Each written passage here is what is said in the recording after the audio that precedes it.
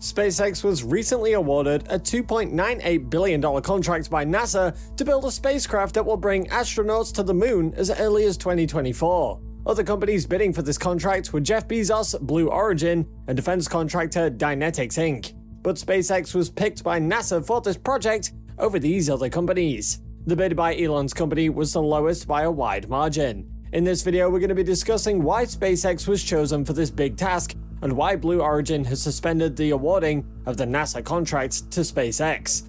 Also, don't forget to subscribe and leave a comment saying I subscribed, and I'll personally respond to your comments. In April 2020, NASA awarded 3 companies contracts to build spacecraft capable of landing humans on the moon, setting off a race that NASA hoped would put the United States back on the moon for the first time since 1972. The 3 companies were SpaceX, Blue Origin, and Dynetics. Boeing, usually among NASA's key contractors, but whose space program has experienced multiple setbacks and delays, also submitted a bid, but that was not selected. NASA declined to comment on why Boeing was not selected. Elon Musk's SpaceX was selected by NASA on the 16th of April 2021 to build spacecraft that would land astronauts on the moon for the first time since the last Apollo mission. In a competition against Blue Origin and Leidos subsidiary Dynetics, the $2.89 billion for NASA's Human Landing System program was awarded to SpaceX. The HLS program is focused on building a lunar lander that can carry astronauts to the moon's surface under NASA's new mission dubbed Artemis, after the twin sister of Apollo. Artemis is a program that's actually designed to return astronauts to the moon for the first time since 1972. NASA's powerful Space Launch System rocket will launch 4 astronauts aboard the Orion spacecraft for their multi-day journey to lunar orbit. There, 2 crew members will transfer to the SpaceX Human Landing System, HLS, for the final landing leg of their journey to the surface of the moon. After approximately a week exploring the surface, they will then board the lander for their short trip back to orbit, where they will then return to Orion and their colleagues before heading back to Earth.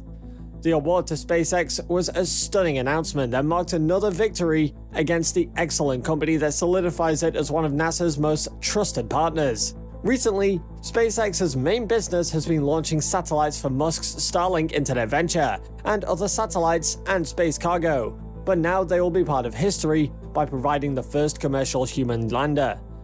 NASA said in a news release that SpaceX's HLS Starship leans on the company's tested Raptor engines and flight heritage of the Falcon and Dragon vehicles. As the first human lander in history, as the first human lander in 50 years, this innovative human landing system will be a hallmark in space exploration history, Lisa Watson-Morgan, NASA's Lunar Lander Program Manager, said during a news briefing announcing the award. NASA's Apollo program captured the world's attention, demonstrated the power of America's vision and technology and can-do spirit, and we expect Artemis will similarly inspire great achievements, innovation, and scientific discoveries. We're confident in NASA's partnership with SpaceX to help us achieve the Artemis mission. We should accomplish the next landing as soon as possible, Steve Jurczyk, NASA's acting administrator, said during a video conference of the announcement. If they hit their milestones, we'll have a shot at 2024, he added. The intention is that SpaceX's Starship structure is intended to be a fully reusable launch and landing system for travel to Mars, the Moon, and other destinations in space. After the announcement, Musk tweeted, "NASA rules." SpaceX also tweeted out, writing, "We are humbled to help NASA Artemis usher in a new era of human space exploration. Unlike the Apollo missions, NASA is getting ready to be on the moon for a much longer time. The agency sees this new mission as the forerunner to the more ambitious plans to send astronauts to Mars. NASA now relies on private companies built around shared visions for space exploration." Blue Origin was not too pleased with NASA's decision. This was a setback for Bezos, an earnest space enthusiast who has now devoted more time to his space venture after having announced in February he would be stepping down as Amazon CEO. Jeff Bezos Blue Origin filed a protest with the Government Accountability Office against NASA on the 26th of April, challenging the space agency's award of the nearly $3 billion moon lander contract to Elon Musk's SpaceX earlier this month. It was expected that NASA was going to work on this project with 2 companies out of the 3 bids for the contract, but instead, SpaceX was the only one picked. This was a surprise, as the agency's initial goals were for the program to continue as a competition. The New York Times first reported Blue Origin's GAO protest. In a statement to CNBC, Blue Origin denounced the award as flawed, stating that NASA moved the goalposts at the last minute. Getting this contract was very important to Blue Origin in establishing itself as a desired partner for NASA, and also for turning a profit. In NASA's own words, it has made a high-risk selection. Their decision eliminates opportunities for competition, significantly narrows the supply base, and not only delays but also endangers America's return to the moon. Because of that, we filed a protest with the GAO, Blue Origin stated.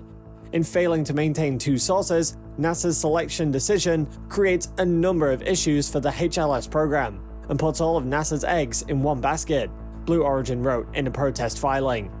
In a document explaining NASA's rationale for picking SpaceX, obtained by the Washington Post, NASA also said that it wanted to preserve a competitive environment at this stage of the HLS program. But it added that NASA's current fiscal year budget did not support even a single award. As a result, SpaceX updated its payment schedule so that it now fits within NASA's current budget. Blue Origin also stated that they were not given opportunity to revise their bid as SpaceX was. Blue Origin was plainly prejudiced by the agency's failure to communicate this change in requirements. The protest also stated that, by not giving the company an opportunity to revise its proposal, Blue Origin could have and would have taken several actions to revise its proposed approach, reduce its prices to more closely align with funding available to the agency, and/or propose schedule alternatives, if given the opportunity by NASA. Blue Origin revealed that NASA evaluated the company's HLS proposal to cost $5.99 billion, or roughly twice that of SpaceX. The company argued in its protest filing that NASA's cost for funding both proposals would have been under $9 billion, or near how much the agency spent for SpaceX and Boeing to develop competing astronaut capsules under the Commercial Crew program. In failing to maintain two sources, NASA's selection decision creates a number of issues for the HLS program and puts all of NASA's eggs in one basket, Blue Origin wrote in the protest. Blue Origin based its protest around 5 objections. First, Bezos Company and NASA did not give SpaceX competitors an opportunity to meaningfully compete, after the agency's requirements changed due to its undisclosed, perceived shortfall of funding for the HLS program. Second and third, Blue Origin and NASA's acquisition was flawed under the agency's acquisition rules, and its evaluation of the company's proposal unreasonable. Fourthly, the company asserted that NASA improperly and disparately evaluated SpaceX's proposal. And finally, Blue Origin said that NASA's evaluation of the proposal changed the weight it gave to key criteria, making the price the most important factor because of perceived funding limitations. The company highlighted work done to develop its lunar lander, including an undisclosed amount of its own investigation and investment into the BE-7 rocket engine that it planned to use for the spacecraft. Blue Origin's substantial commercial investment in the BE-7 engine program is direct evidence of its corporate commitment in lunar exploration, the company wrote in the GAO protest. Dynetics, who also filed a protest on the 26th of April with the Government Accountability Office over NASA's decision to make a single HLS Option A award to SpaceX, argued NASA chose the most anti-competitive and high-risk option available when it decided to proceed with a single award, despite receiving only about 1/4 of the $3.3 billion it requested for the program in the fiscal year 2021.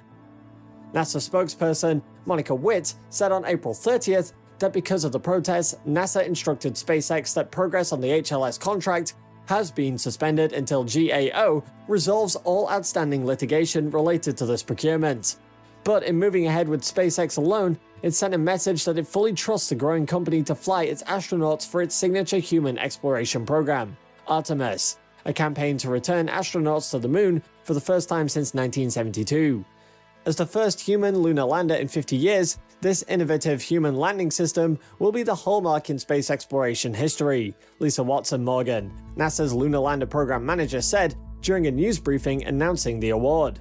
NASA's Apollo program captured the world's attention, demonstrated the power of America's vision and technology, and can-do spirit, and we expect Artemis will similarly inspire great achievements, innovation, and scientific discoveries. We're confident in NASA's partnership with SpaceX to help us achieve the Artemis mission. What does this mean for Elon and SpaceX? Do you think it will reduce how much the company can do or increase their productivity? Tell us what you think in the comments section below, and thank you for watching this video. Want more awesome content? Click on any of the videos currently showing on your screen. See you there!